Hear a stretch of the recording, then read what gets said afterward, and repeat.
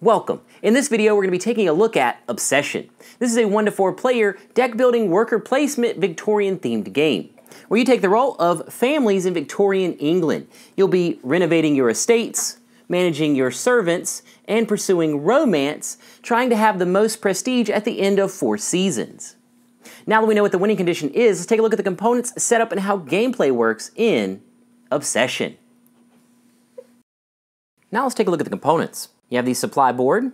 On the left, you have spots for casual guests and prestige guests. In the middle, you have a space for your coin supply. To the right, you have servants for hire and a spot for your objective cards. Across the bottom is the Builder's Market, and to the left side is the Builder's Market Reserve. After the first season, you'll be moving service tiles to the bottom space, and after the second season, you'll be moving all of the Prestige Rating 1 tiles to the upper space. Round track. This is double-sided, one for the standard game and one for the extended play. The standard game has 16 rounds. The extended play has 20. In the top left, you have space for theme cards. And on the top right, you have a space for the victory point cards. The seasons are broken apart into the purple rounds and the courtship, with the purple space in the middle as the final scoring. Pawns. The white pawn is the round tracker, and the purple pawn is the first player marker.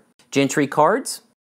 You have family gentry cards, which have the family's crest in the upper left corner. Casual guest cards. These have a number and 1 fleur-de-lis in the top left. Prestige guest cards. These have 2 fleur-de-lis. You have starter guest cards. These have crowns in the top left. Victory points in the top right corner. A depiction, a description. The bottom left has the servant requirement, and the bottom right has the favors. Starting tiles, which have a building in the top right. Essential tiles. These are your brown tiles. Service tiles. These are blue.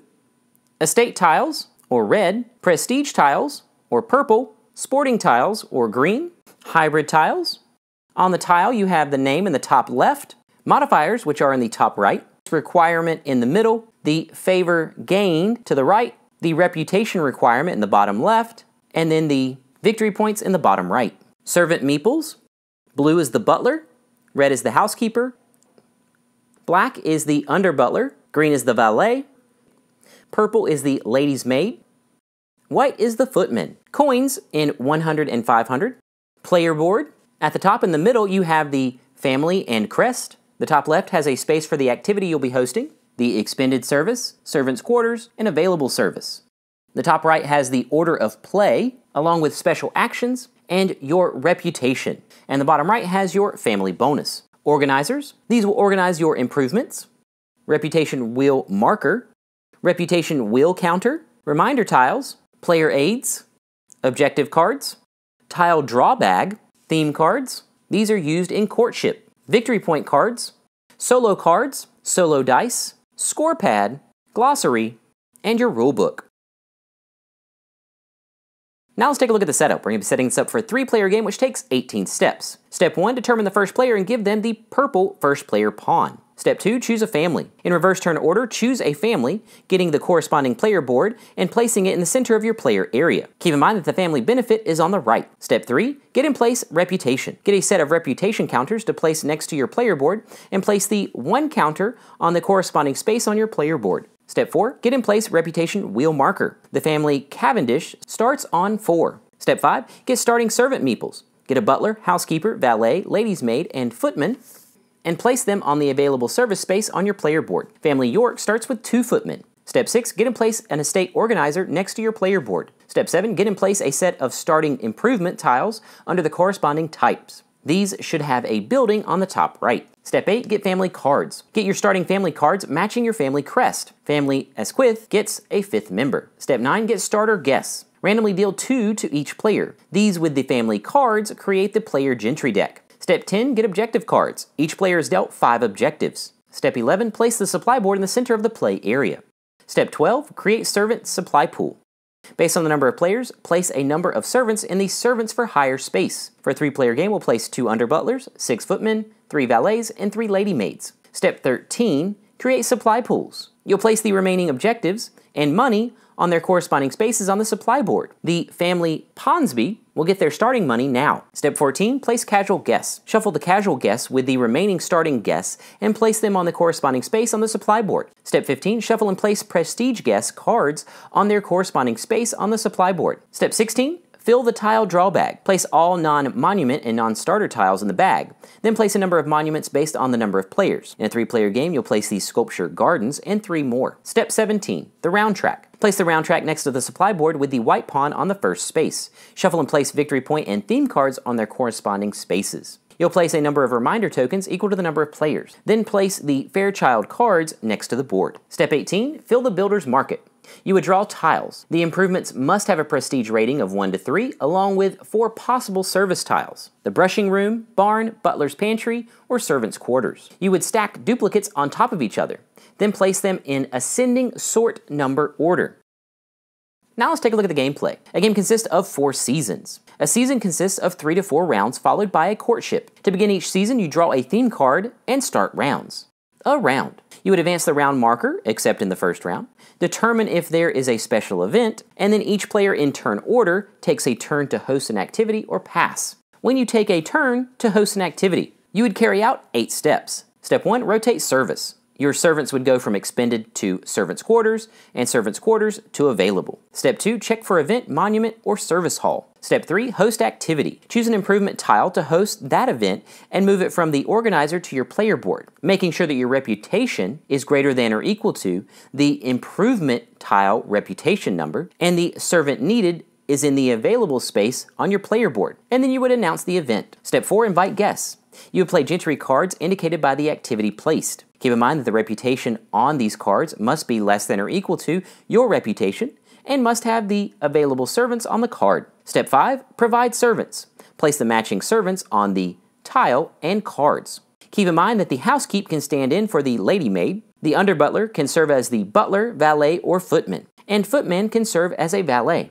Step 6, enjoy favors. On the tiles, to the right, and on the cards, to the bottom right, you would get the benefits. You would take the total pounds, take the total reputation, which are the lion symbols. You would go around your reputation, and then once you cross from 5 back to 1, you would go up in the middle. And then you would invite or dismiss guests. Based on these symbols, you would take a casual or prestige guest card based on 1 or 2 fleur-de-lis, and you would place it in your active hand. To dismiss cards, or the trash symbol, you would take that card and put it on the bottom of the corresponding deck based on the number of fleur-de-lis. Keep in mind, for victory points, you would get a victory point card. Gossip attacks. These are attacks to other players' reputation with gossip. These are marked with attack, and if something is in red, that is something that damages you. For the butler's room, you would recruit from another player or hire 2 from the servants for hire. Step 7, buy from the builder's market. This is optional. You can purchase 1 tile from the builder's market that you don't already have. You would pay the bank the cost, including any top right modifiers. You'd place it in the corresponding column in your organizer. When getting a servant's tile, make sure to get a reminder tile. Then slide the remaining market tiles to the left, draw a tile to replace it. Keep in mind that you will not draw a tile to replace until you are done purchasing, in case you have Builder's Holiday, or get to purchase another tile via a victory point card. When drawing, duplicates are stacked on top in the market, and you can purchase tiles higher than your reputation. During your turn, you can take special actions.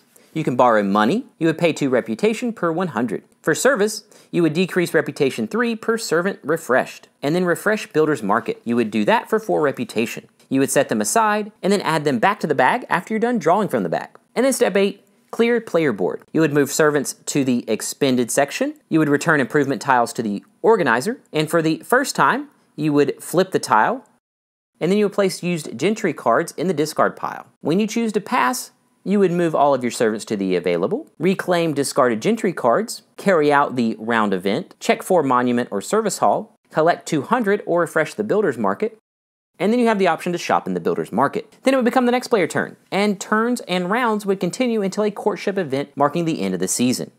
Players would total the victory points of the tiles in the theme category in their organizers. The player with the most gains 1 of the Fairchild cards to their active hand. They would be able to use this during the next season. This card is then returned at the start of the next courtship. The winner also gets a victory point card that can be used for in-game victory points or a benefit during the game. For a tie, each would get the victory point card, but no person would get the Fairchild card. Keep in mind that the final courtship uses all revealed categories and gets a Fairchild card for in-game scoring. Then seasons would continue until the final courtship, when we would go to the wedding bells or the final scoring. The final scoring takes 7 steps. Step 1, improvement victory points. You would total your victory points on the bottom right. Step 2, gentry cards. Total the top right victory points of all gentry in your deck. Step 3, objectives. You would score your objective cards. Step 4, reputation. Score a number of victory points based on your final reputation. Step 5, service. You would gain 2 victory points per servant. Step 6, wealth. You would gain 1 victory point per 200. And step 7, victory point cards. You would score your victory point cards. The player with the most victory points is the most influential family and wins Obsession.